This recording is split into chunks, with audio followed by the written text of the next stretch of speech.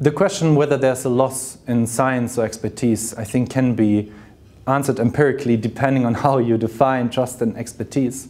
I think an important dynamic and a phenomenon that scientists need to take seriously is the way in which populists in policy, particularly right-wing populists, instrumentalize science and try to undermine science by giving very simple answers to complex social questions.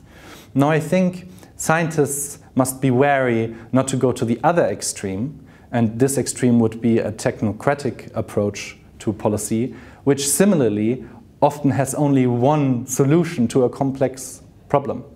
So the question is there parts of science that is doubted for good reason?